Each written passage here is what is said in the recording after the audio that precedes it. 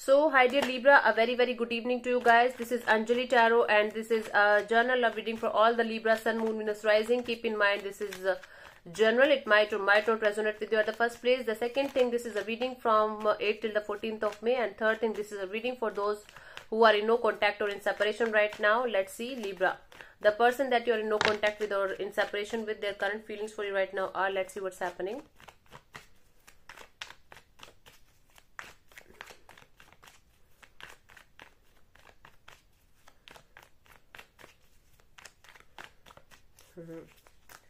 We got the Ace of Cups, the Nine of Cups, and the Queen of Pentacles, Hermit card.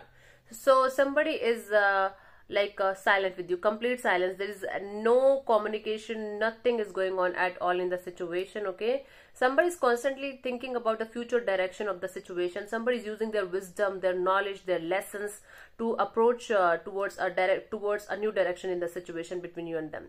So somebody doesn't feel like they should rush towards you, they should chase you, they should run behind you, or they should beg you. Nope. Somebody feels like there should be a brand new a situation, brand new opening up in the situation.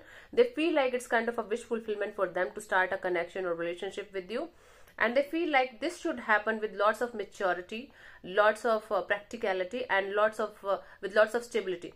In some cases, this person feels like they should come towards you when they are going to be very rich and when they are going to be very stable in their own energies, financially also, mentally and physically and emotionally also. So somebody definitely feels like they should open up to you. There should be a brand new beginning in the situation, and they feel like it's kind of a wish fulfillment for them to have a stable kind of relationship or connection or situationship with you.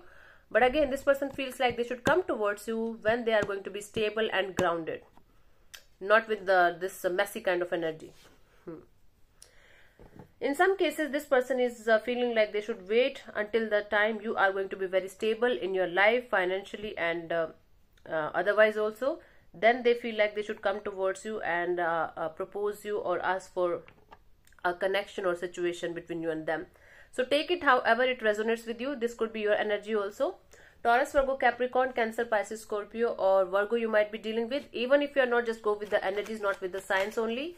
Let's see what this person wants from you. What are their intentions for the situation?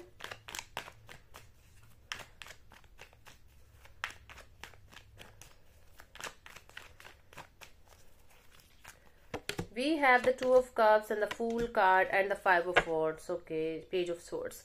This person wants to gather all the knowledge about you, what you are up to, whom you are dating, whom you are meeting, is there anybody else in your life or not, like what you are going through in your personal life right now. So they want to keep an eye on you, they want to spy on you, okay, and this person wants to gather all the knowledge about the situation before taking any kind of action.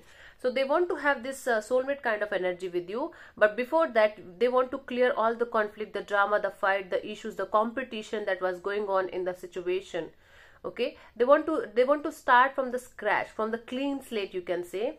And this is somebody who definitely sees a soulmate connection, a soulmate energy in the situation, and they don't want to be a part of any kind of drama or competition, but they are ready to fight for the situation. They are ready to start from clean slate, but before that they have to let go of a lot of drama, conflict and fight and issues. There are lots of people involved in the situation. It could be family member not like getting ready for this situation. It could be third party situation from both of your sides, or at least from one of your side. Okay, either from your side or their side. But I do see that somebody is willing to take the leap of faith in the faith with you, and willing to fight for this connection and make this a soulmate kind of energy. But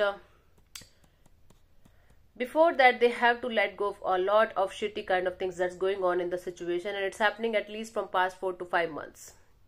They have to clear a lot of shit before they can come back to you, or they think that you both have to clear a lot of shitty things to come back together and have this soulmate kind of energy back in the situation. Okay, this is what they want.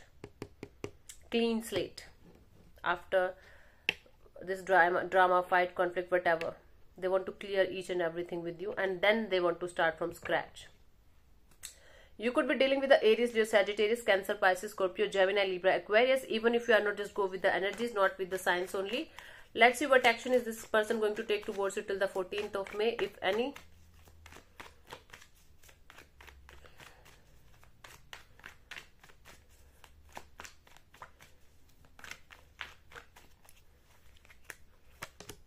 We have the King of Swords, the Queen of Swords, the Emperor. Nobody is going to take any kind of action in the situation. Both of you are going to behave like you guys don't give a shit to each other, but both of you do. Okay, especially you, Libra.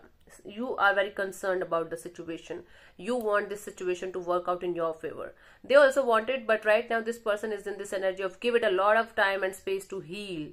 Let go of the situation completely. Let go of the pain completely. I do see both of you are kind of a mirroring each other. It could be a twin flame connection also, where you guys are mirroring each other in terms of your emotion and in terms of your actions also. So I do see none of you is doing anything about the situation, and you guys are in this energy of okay, let me stay in my power.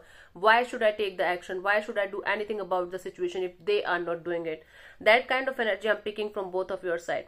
Even if one of you is trying to, connect with the other person, they are not going to give you a very positive response. So I think for the time being, you guys should let it be the way it is. Don't try to manipulate it. Don't try to change it.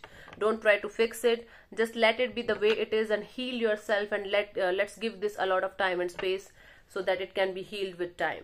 So you could be dealing with a Gemini, Libra, Aquarius, or Aries energy, or again Gemini, Libra, Aquarius. Even if you are not, just go with the energies, not with the signs only. Okay, please keep that in mind. Let's see what is the guidance for you people in the situation here.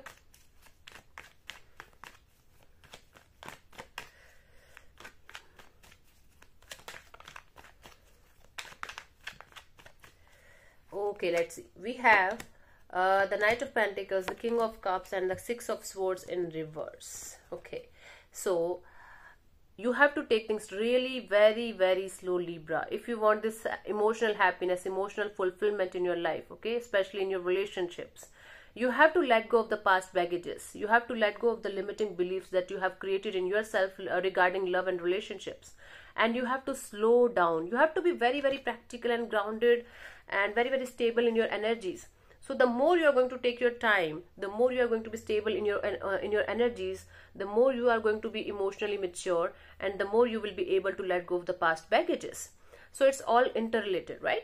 So you have to slow down, take things really very slow, work on your emotions, emotional maturity, and emotional stability, and let go of the past baggages slowly but surely. So these three things are connected. So do it step by step. You're already doing it. I know that you're already doing it, but just do it with a little more energy of okay, I'm on the right track. Okay, honey. So thank you so much for tuning in, Libra. I'll see you soon in the next video. Bye bye. Take care. God bless you. Namaste.